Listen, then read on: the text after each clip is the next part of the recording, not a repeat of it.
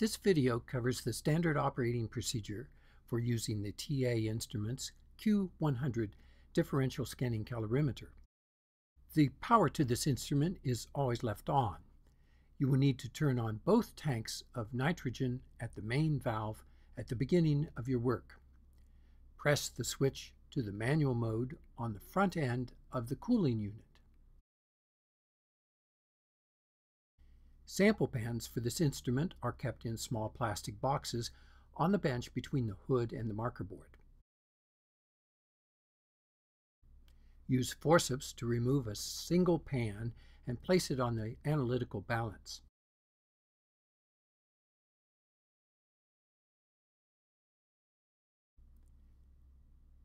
Press the tare button to set the mass to 0. Remove a small piece of polymer sample and place it on a clean piece of paper.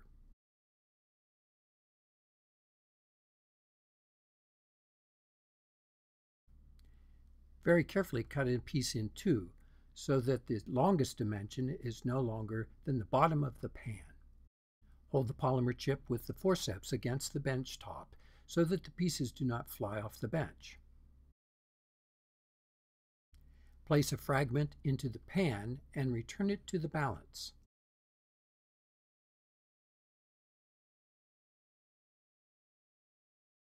Ideally, the sample should weigh between 2 and 5 milligrams.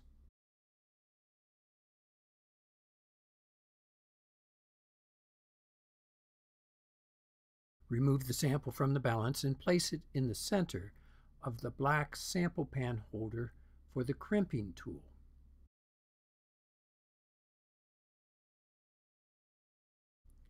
Take a single aluminum lid from the box and place it on top of the sample. Make sure the lid is centered in the pan.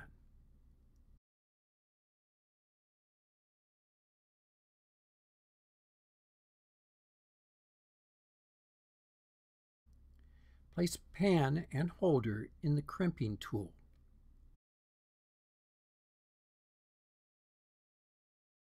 Move the lever of the crimping tool from the back all the way forward.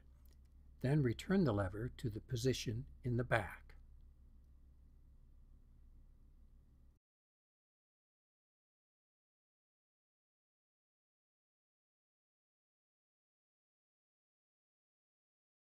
Remove the pan from the holder and carry the pan over to the instrument.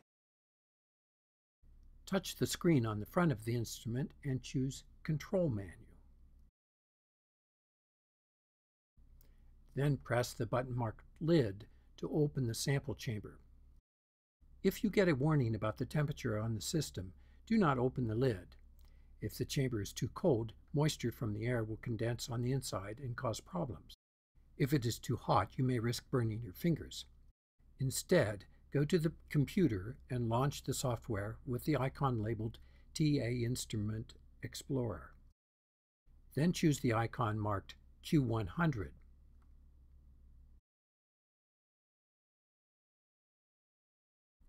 From the control menu, choose Go to Standby Temperature.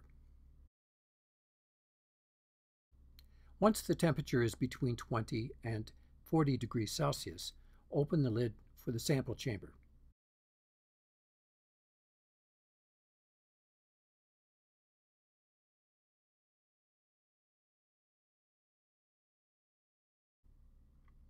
Use forceps to place the sample on the front pedestal of the chamber. An empty sample pan and lid rest on the other pedestal as a reference. On the control menu, touch the icon to close the sample chamber.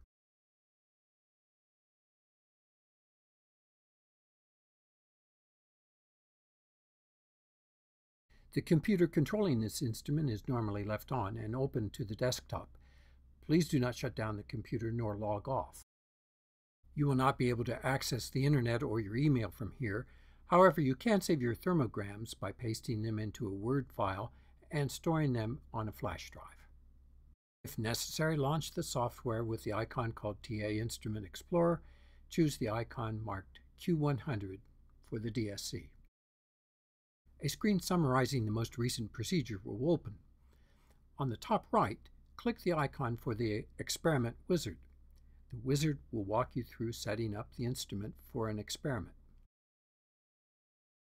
In this demonstration, we will use a conventional DSC experiment. We will also use a heat-cool-heat temperature program. We will actually use the information only from the second heating step. In the next screen, unselect the box that says to use the current starting temperature. For our work today, we will start at minus 50 degrees Celsius and scan at 10 degrees per minute to a final temperature of 250. In all later runs, we'll set the final temperature to 100 degrees, since we will only be interested in finding the glass temperature, and that appears for this material below 100. You can record information about this particular experiment on the next screen and create a data file and store it in your own folder inside the data folder for Chem 320. On the next screen, put your name or initials in the operator line and be certain that the aluminum pan type is the one selected. Check to see that the purge gas and cooling unit are on. Begin the experiment by pressing the green triangle in the upper left corner. The heat flow as a function of temperature will begin to plot out on the graph in the lower right. To get a bigger display, go to the View menu at the top of the screen and select Real-Time Plot View. Our procedure calls for a ramp starting from minus 50 degrees Celsius, so the temperature will drop initially to reach the starting value. Eventually, the temperature will ramp in the positive direction. You can check the current temperature and the time remaining for the run in the table on the right.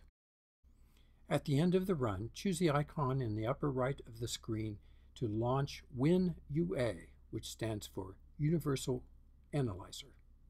If necessary, use the File menu to open your data file. Use the left mouse button to drag the cursor in a box around the region of interest. Here we are focusing on the glass transition in this run. From the screen showing the enlarged detail, pull down the Analyze menu and select Glass Transition. Red crosshairs should appear at each end of the curve. Press the right-hand mouse button and choose Accept Limits. The computer will automatically mark the center point on the glass transition, as well as the onset temperature to the left of the transition. Both of these numbers are commonly used in the literature in order to characterize this type of event for various materials. You can copy and paste this and other graphs into a Microsoft Word document and save them on your flash drive. At the end of your work, shut off the nitrogen tanks, set the cooler back to the advanced status, and sign the logbook.